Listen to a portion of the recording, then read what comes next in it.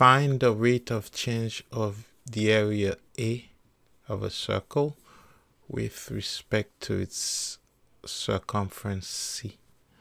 The formula for area of a circle is pi r squared, and the formula for circumference of a circle is 2 pi r.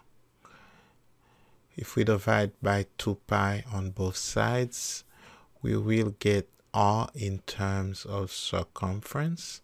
R is equal to C over 2 pi.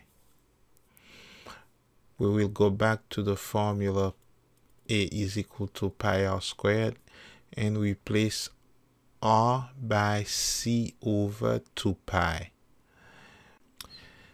The area is pi times, we distribute the exponent, C squared over 2 pi squared, which is 4 pi squared.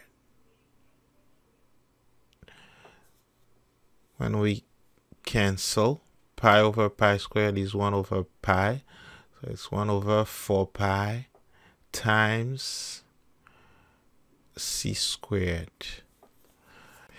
Now we're going to calculate the derivative dA dt, the derivative of the area with respect to time.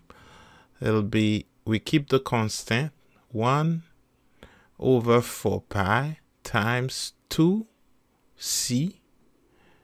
dc dt.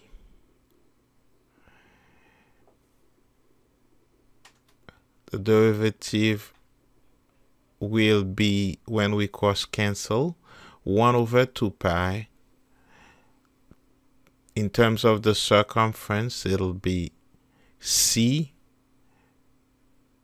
dc dt.